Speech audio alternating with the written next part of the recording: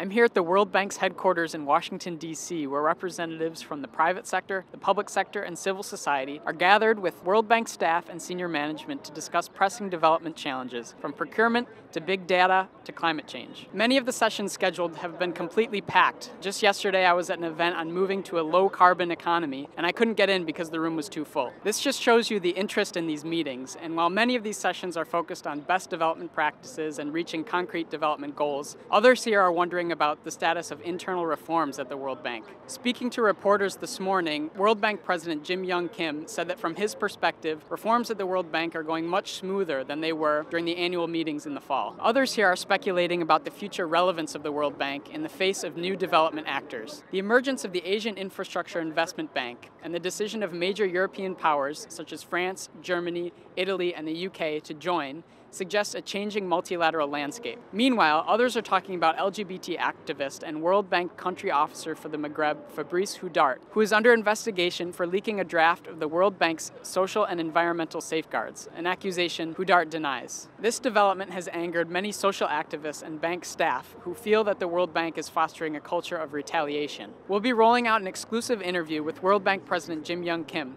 where he reflected on World Bank reforms, talked about the emergence of the Asian Infrastructure Investment Bank, and described the process of reformulating the World Bank's safeguards. Stay tuned to Devex.com for this and more coverage from the World Bank spring meetings.